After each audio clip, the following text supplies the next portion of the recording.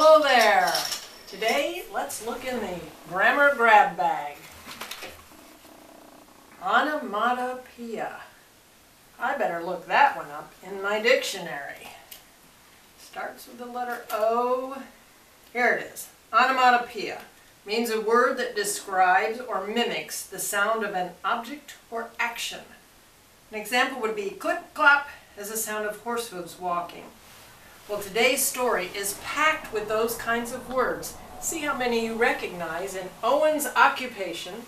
Story and pictures by Cathy, video and special effects by Roger. When Owen was little and someone asked him what he wanted to be when he grew up, he would answer, "I want to be a superhero." He did not want to be just any superhero. He wanted to have a special superpower. He tied an old blanket around his neck, stood on the couch, held his arms out straight, and hurled himself into the air. Thud. Owen could not fly. He built a tower with his blocks, took a running start, and jumped as high as he could. Crash. Owen could not leap over tall buildings, or short ones. He placed a bandana around his eyes so he couldn't see. Bonk. Walked into a wall. Owen did not have X-ray vision. He took a piece of wood, raised his arm, and chopped it as hard as he could. Whack. His hand hurt. Owen could not break wood into pieces with his bare hands. He tried the same thing, only with his foot and a brick. Kablam. Then his foot hurt. Owen could not break the brick with his foot. He piled up 10 pillows and jumped on top of them. Splat. The pillows sprang out from under him, scattering everywhere. Owen could not bounce high into the atmosphere. He held a spoon in his hand, concentrating. He let go, trying to keep it in midair. Kerplunk. The spoon fell to the floor. Owen could not levitate objects. Young Owen was starting to get discouraged. It was beginning to look like he didn't have any superpowers. He went into his room and took out his favorite comic book, Superheroes at Work. Every page had words to describe their superpowers in great big print, like pow, bam, zap, boom, crack, whoosh. When he read the words out loud, the words sounded like the action. Click. A light went on in Owen's head. Aha! "I can do that," he said. He looked up at the clock on the wall and mimicked. Tick-tock.